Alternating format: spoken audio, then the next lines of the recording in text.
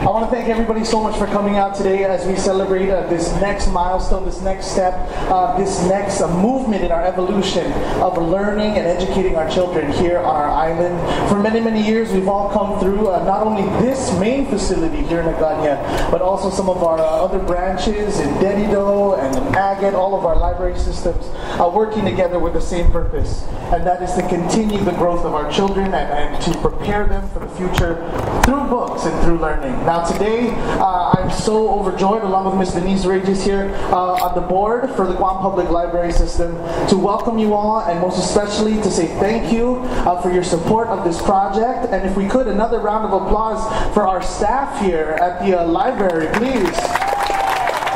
Yes. For the past couple months, they alone have been moving the books around, rearranging the shelves. They put in all the sweat, all the labor, and without them, it would not be possible. Please, one more time, a round of applause for our great team here at the library.